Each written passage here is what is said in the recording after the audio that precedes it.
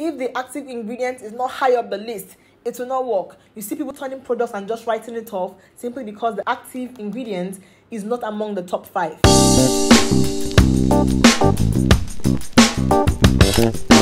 Hello guys, welcome back to my channel. It's your favorite esthetician again. If you're new here, welcome. My name is Amaka, and today we are talking about actives in skincare. Now, specifically, I'll be addressing what actives are and the right percentages for you. So what are actives? Actives are, sorry, 1 second please. Actives are those ingredients in skincare products that address a specific concern, usually beyond just moisturizing. Because usually a moisturizer, a serum, in addition to whatever they're doing, they always help to moisturize and reinforce the skin barrier. Actives are those other ingredients inside here that is responsible for addressing certain things. So for example, if you have acne and you want to get a moisturizer, for example, now you should be looking at moisturizers that contain the actives you're interested in.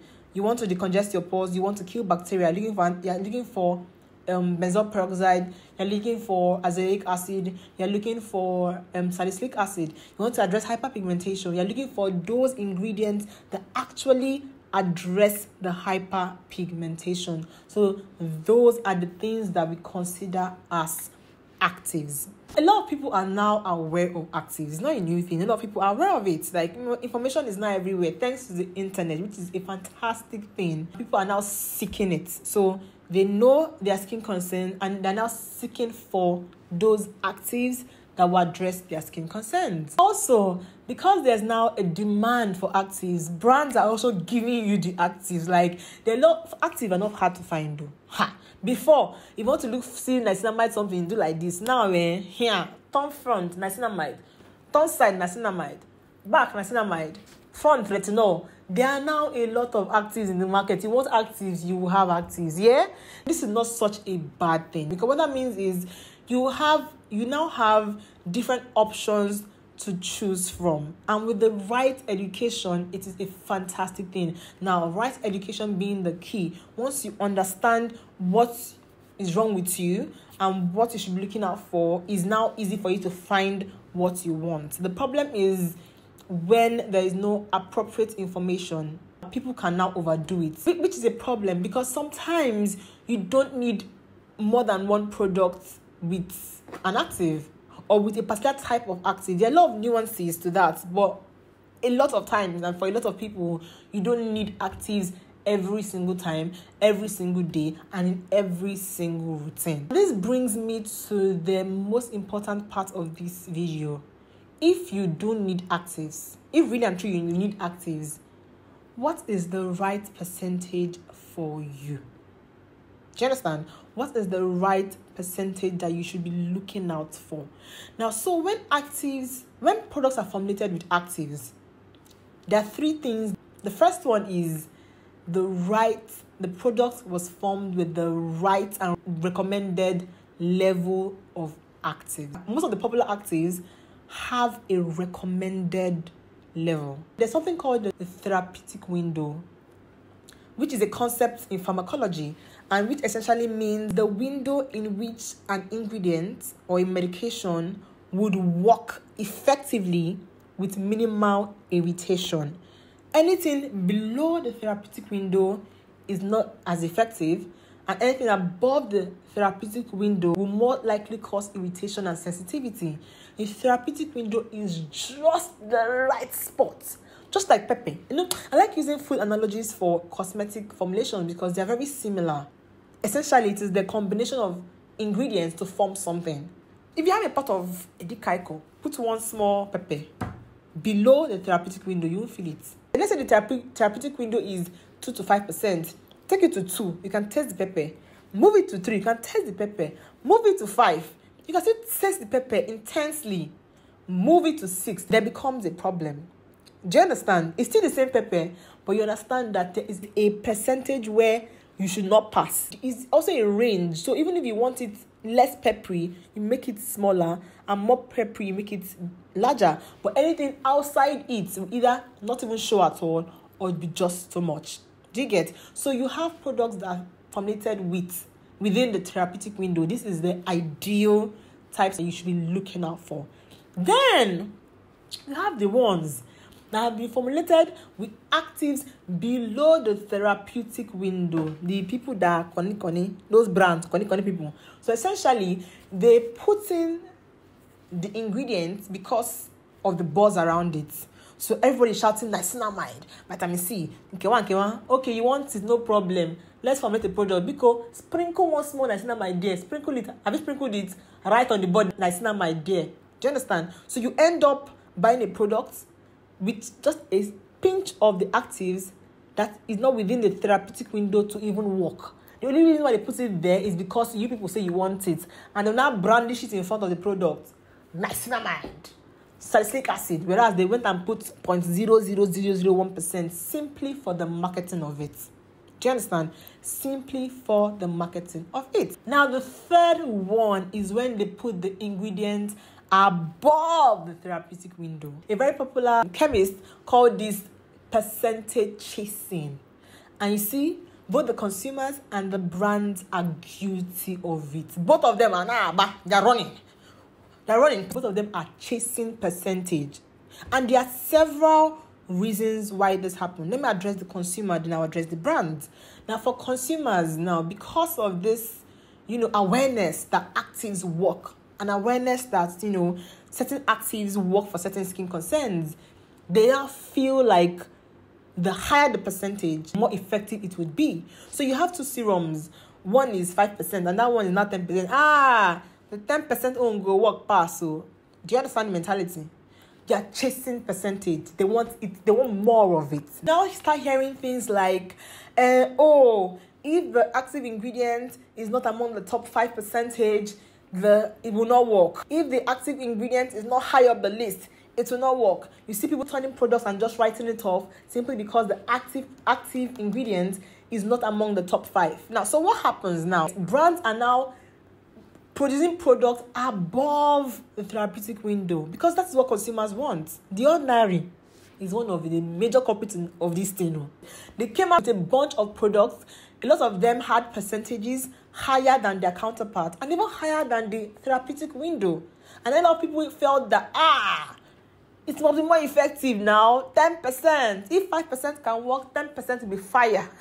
Do you understand? So I don't even know who started the pressure, whether it was because consumers wanted more, that brands started giving more, or that because brands started giving more, consumers now felt that more was better. I don't know who started it, but both parties are very guilty of this thing. It's also a way of brands to even market and get more money. A brand will produce two formulations. One has 5% lactic acid, and that one has 7%. Trust me, 7% will be more expensive. And even you as a consumer, if you see two products, one has 7, one has 5, and the 7 is more expensive, you think that the 7% is more effective. That's why it's more expensive, because we generally believe that things that are more expensive have more value. But if you remember what I explained about therapeutic window, you understand that higher percentages does not necessarily equal better or more effective. A lot of times, higher percentages equate to more sensitivity and irritation. So what I will do now is I will list out, some popular actives, and I will tell you their percentage, their therapeutic window. Do you get? So if you have any active in mind, and you hear it, just write it down so that when you are looking for products that have these actives, you know what percentage to have in mind. And you know what, honestly speaking, even sometimes brands are not obligated to write out the percentages. There are exceptions. For example, salicylic acid, or whenever an ingredient has been identified as a drug, you have to write the percentage. Do you get? So sometimes you don't even see the percentage of your actives, but having in mind the therapeutic window will help you understand how not to particularly panic if you see an active below the ingredient list. So let's list out some popular, actives and their therapeutic, the recommended use level. For niacinamide, we're looking at between 2 to 5%. That is the ideal range. You can get any benefit between 2 to 5%. Salicylic acid, 0.5 to 2%. But if you have really oily skin, an acne-prone skin, and you are addressing acne, and you have oily skin, most of the time you benefit more when the salicylic acid is at a 2%. Do you understand? Yeah. So for retinoids, it depends on the type of retinoids. We have different types. So retinol palmitate, which usually acts more as an antioxidant, you can use it up until 2%, shouldn't exceed 2%. For retinol, 0.25 to 1%. For retinaldehyde, 0.025 to 1%, preferably at 0.05%. It's very effective and, less irritation at that percentage.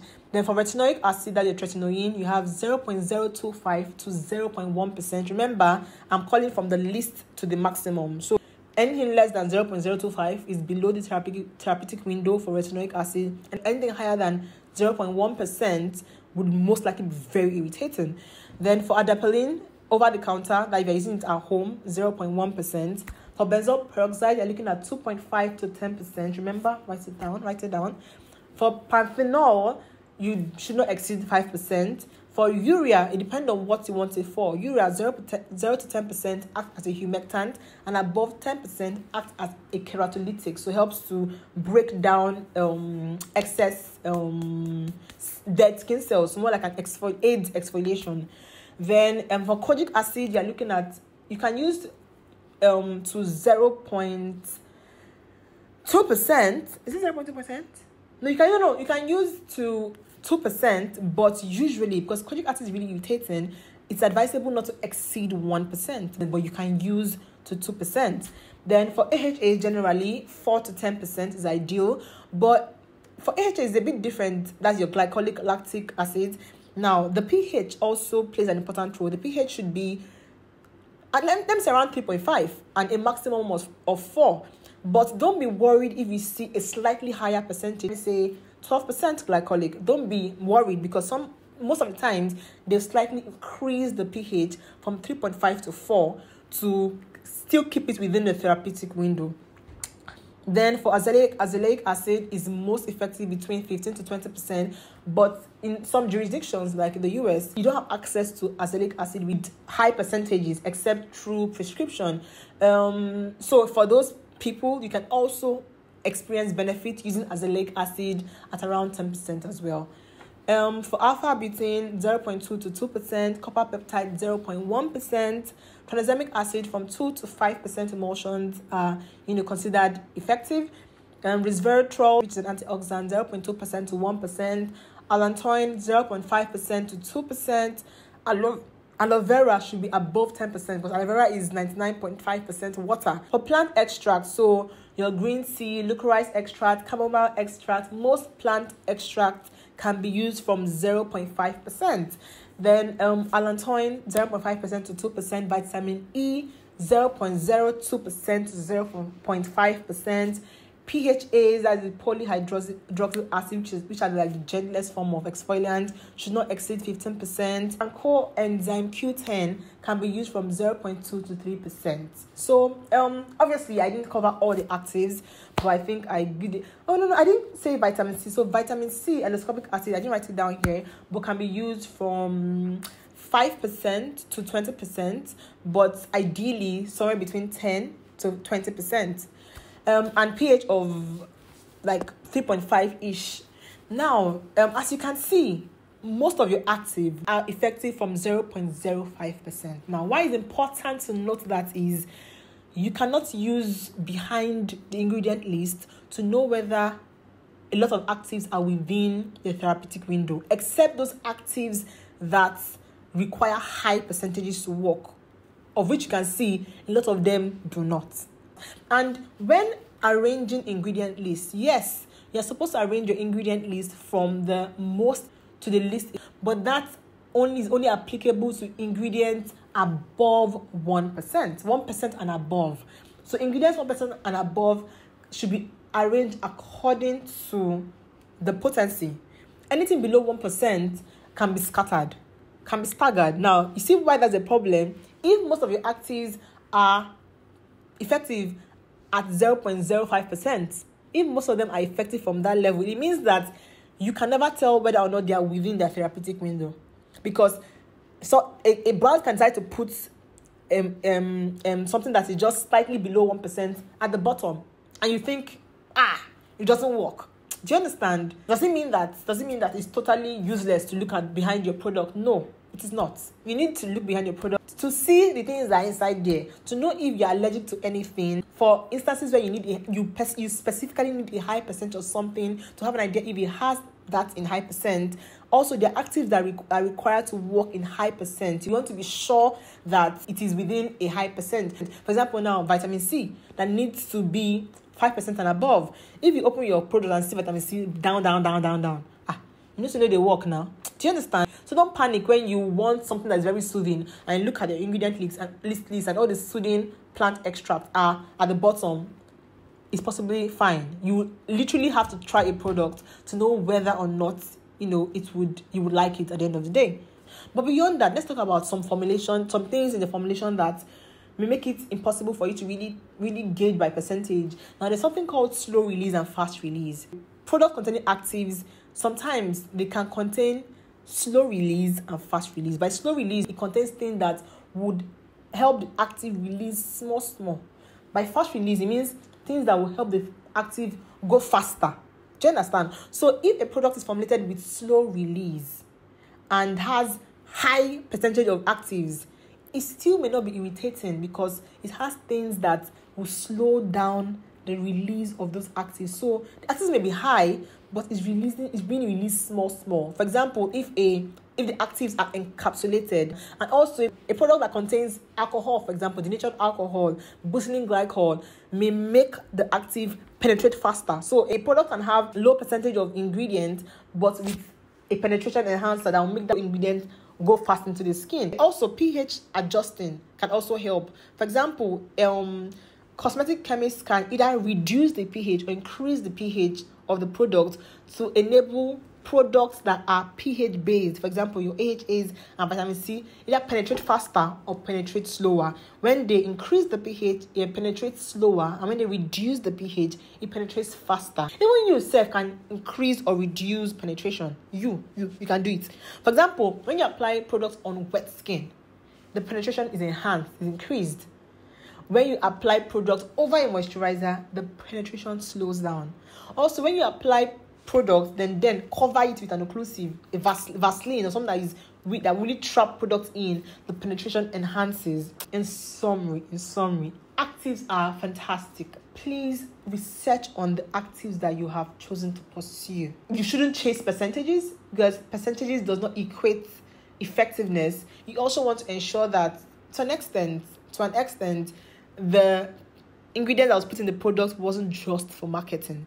Unfortunately, you cannot always tell, but at least be satisfied that you have done your own due diligence. Then also, you don't always need actives. Honestly, you don't always need actives. Like, they are good to have. Niacinamide glycolic, they are wonderful. But honestly, everything that they do is just to help your skin do what it is originally designed to do. Also, if you are currently using products that contain these actives and in higher percentages, like higher than what I just listed out here, and you're not seeing any reaction, that's fine. Don't throw them away. That's totally fine. It's not everybody that would react to these things. Now, but if you find yourself struggling with an ingredient that a lot of people are tolerating, look at the percentage. It's possible that is because it is done so much that is making your skin react the way it's reacting to it. Anyway, thank you guys so much for watching. Don't forget to like, share, and subscribe, and I'll catch you in my next video. Bye, guys.